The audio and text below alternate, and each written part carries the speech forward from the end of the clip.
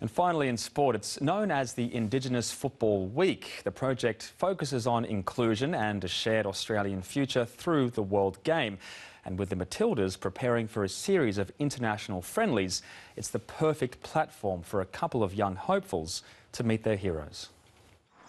Watching and learning from the best in Australia, the Matildas. These girls from the Northern Territory are on football scholarships with the John Moriarty Foundation. As they look on, a surprise offer. Well, one of you both years, that's fine. Do you want to go? We're talking about, come both, let's go do some passing. A chance to train with Matilda's veteran keeper Lydia Williams. Now remember, she's not our friend.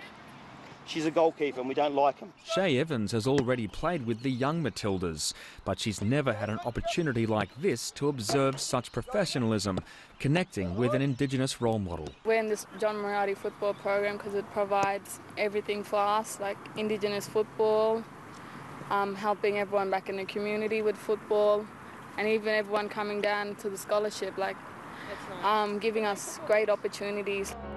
Our remotest communities across Australia are raising some of our brightest and most talented sports stars. This year, the John Moriarty Foundation has launched a digital campaign for Indigenous Football Week.